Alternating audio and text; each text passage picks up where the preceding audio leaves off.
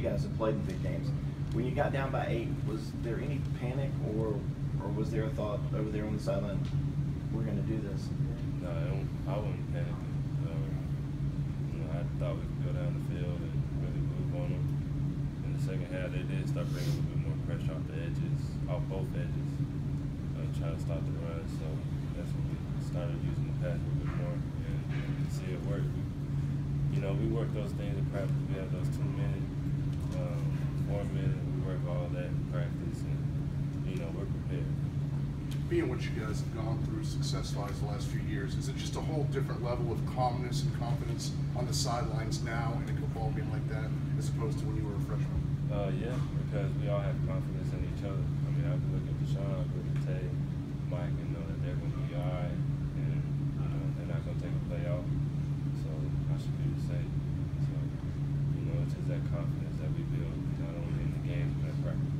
Well, you go out there on that last drive, you got 85 yards to go win the game. Or at that point, what was Deshaun's mood, and how did you guys kind of play off of that, the way he was responding? Really, our whole move was, hey, we got to win the game. Everybody had to make plays. Players had to make plays. And that's what we're recruiting for. So, Sean's going to make the throws, he's got to catch it. So that was the whole mindset going into it. That was the first time Deshaun actually had to go lead a game-winning drive since he's been here.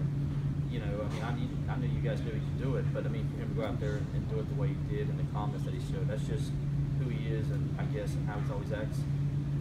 Yeah, like I say, it all comes with hard work and grind and practice. We the one for the things that we do in practice. I don't think that, we put it on the field, we're just prepared. You see how he prepares and what he does, and all the work that he does outside and after practice, that, he's prepared for all those situations. Do you learn something about yourselves though, because you guys have had hairy moments last year, Notre Dame, Georgia Tech 2 weeks ago, where the game gets closer, but you still don't have to go out and score because you're down. That's been rare here.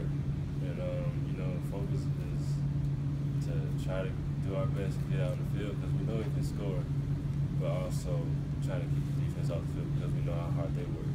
Our defense did a great job against Louisville. Lamar, how good of a quarterback he is, the crazy stuff he was doing. I'm just glad we got to go out there and really dominate that last couple minutes. The game unfolded as it did against Louisville, but going forward, is time of possession, trying to milk more? Defense was out there for 99 plays the other night. Yeah, we just got to do our part and make sure we have the ball and make really consistent drives. Coaches hammered home ball security, even though I don't think any fumbles by the running backs, but no. Ball security going to be a big focus this week for the whole team. Yeah, every week.